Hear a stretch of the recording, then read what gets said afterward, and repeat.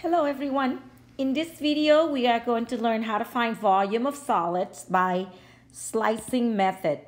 So suppose we have the base of a solid bounded by y equals to 1/3 x squared, x equal to 2, and the x-axis and the y-axis.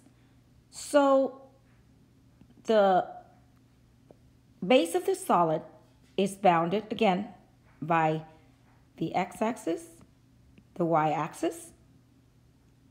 Y equals 1/3 x squared. So let's write that down. This is y equals 1/3 x squared. And x equals 2. X equals 2 is the vertical line. So let's shade in the base of the solid. Here's the base of the solid. Cross sections perpendicular to the x-axis are semicircles. So let's draw it here. Here's the semicircle. That's the cross section. So let's look at a different view. Base of the solid, looking from a different angle, it could look like this.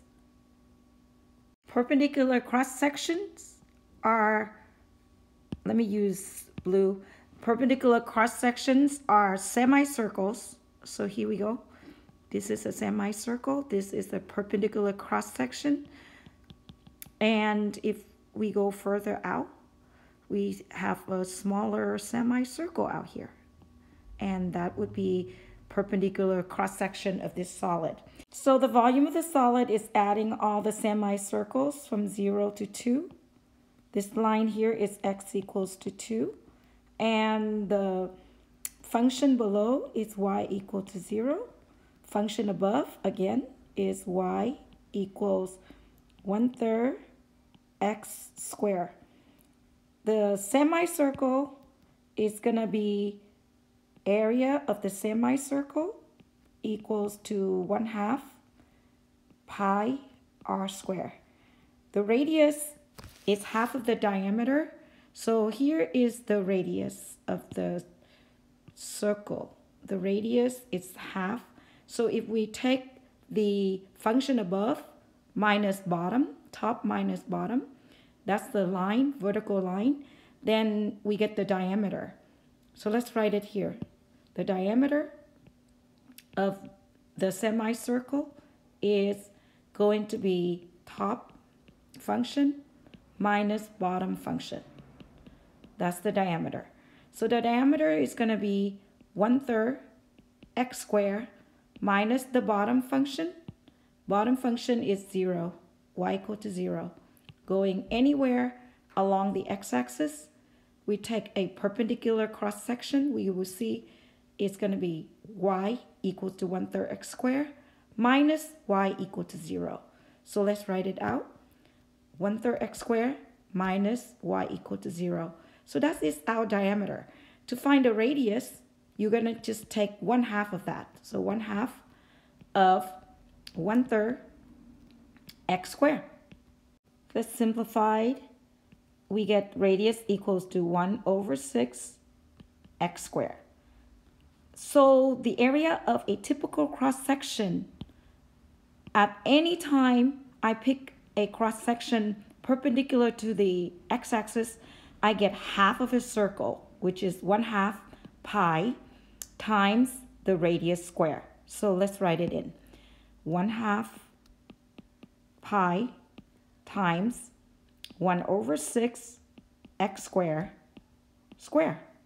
And when we simplify this, we get 1/2 pi 1 times 1/36 x to the 4th, which is 1/72, 1/72, or pi over 72, x to the 4th. How do we find the volume of this solid?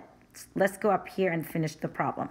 By definition, volume of the solid equals the area of the cross section times the thickness, dx. dx is the thickness, and we are adding it from 0 to 2.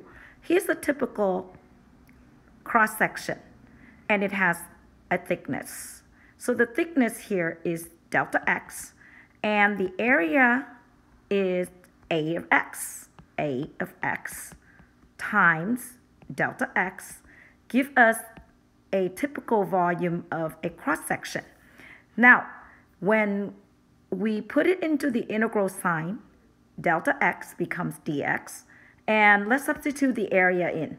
So the area, we are adding all the thin slices, which are semicircles, from 0 to 2. Here we are. From 0 to 2, we're summing up all the area. So let's say, what does it look like over here? This is a typical slice, and it has a thickness. That's delta x. And so we are adding up all the area with very thin slices with thickness delta x. So we are going to put in the area, which is pi over 72 x to the fourth, and times the thickness, which is the height, dx. So let's bring out pi over 72 outside of the integral sign, and we are integrating from 0 to 2, meaning we're adding all this semicircles between 0 to 2, x to the fourth dx. And when I integrate this, I get pi over 72 times 1 over 5, x to the fifth, and I evaluate this from 0 to 2, meaning I have pi over 72 times 1 over 5, 2 to the fifth minus 0 to the fifth. And when I simplify this, I get 32 pi over 72 times 5, which is 32 is divisible by 8, so that would be 4 pi. And 72 is divisible by 8, that would be 9 times 5. And my final answer would be 4 pi over 45 unit, so let's put unit, cubic unit. That is the volume of this solid using slicing method. Go to the next page and do another example. In this example, we are looking for the volume of the solid whose base is in the region enclosed by the y equals to 1 minus x squared. So the region looks like this. Here's the y-axis. Here's the x-axis. And the y equal to 1 minus x squared is a parabola pointing downwards. And the x-axis, so the region bounded looks like this. And it stops at y equal to the x-axis. Here is the base. Cross-section to the y-axis are squares. So let me use a different color to show a cross-section. So here's the cross-section, the perpendicular to the y-axis, and it is a square. So this is the square coming out vertically, cutting through the y-axis. I suggest you pause the video and try it on your own, and you can compare your answer with mine at the end. Remember, cross-sections are perpendicular to the y-axis are squares. I just added the word perpendicular to make it clear that each base is lying perpendicular to the y-axis. So we are adding from 0 to the vertex of the parabola. And the vertex of the parabola is going to be at 0, 1. So we're adding along the y-axis from 0 to 1. So when we add along the y-axis, the thickness is going to be dy, delta y, and the area is going to be in terms of y. So let's write it here. Perpendicular to y-axis, we are going to use dy. Look at the typical area and a slice of the perpendicular cross-section with thickness. The thickness is going to be delta y along the y-axis. So here is a typical cross section. The area is going to be a square, and the thickness here is going to be delta y. So when we put it into the integral sign, delta y right here is going to be dy. So let's look here. Delta y is the thickness along the y-axis, how high going from up along the y-axis. So that's delta y. And the area is going to be base times height. The volume of the thin slice is just going to be the area times the thickness. So the area is in terms of y, area in terms of y, times delta y. That's the typical slice perpendicular to the y-axis. We're going to call that volume. And let's change that in terms of y. So I need to erase this. And we are using cross-section volume in terms of y. So V of y. Area of a square is base times height. Let's write it here. B times B because it's a square. So we can say area is going to be B squared. What is B? B is the length from left to right. Starting at 0 to the right is a distance x. From 0 to the left is the same, also x. So the length of the base is 2x. Area equals length of the base is 2x. The height is also 2x.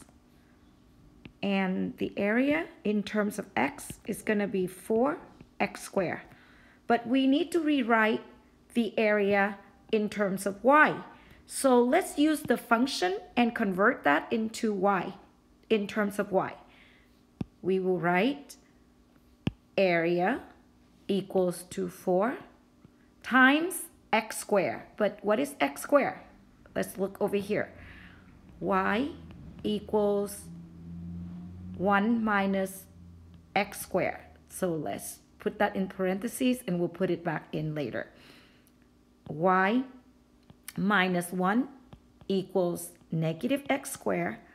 X squared is 1 minus y, and x equals plus or minus square root of 1 minus y. We'll put x in terms of y up here.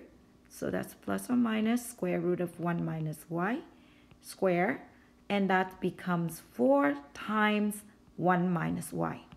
And that is the area in terms of y. Now, we substitute it into the volume function. V of y equals 4 times 1 minus y times the thickness, which is delta y. And when we find the volume total from 0 to 1, here's the total volume. We are going to add all the slices along the y-axis, stacking from 0 to 1. So 0 to 1. And our function is going to be 4. So let me put 4 outside. Let's write it here. 4 outside. And inside it's going to be 1 minus y. And the thickness in the integral sign is going to be dy. dy is the thickness.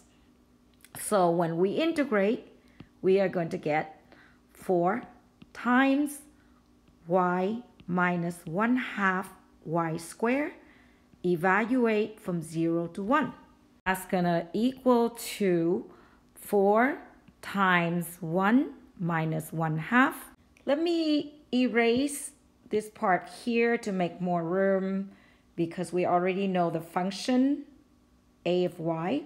So minus 1/2 times 1 square minus 0 minus 1/2 times 0 squared. That's just going to be 0. So our final answer is going to be 4 times 1 minus 1/2, which is 4 times 1/2, and that's equal to 2. 2 cubit units, units cube. And that is our answer for the volume by cross-section perpendicular to the y-axis. Good luck with your homework, and I will see you in the next video.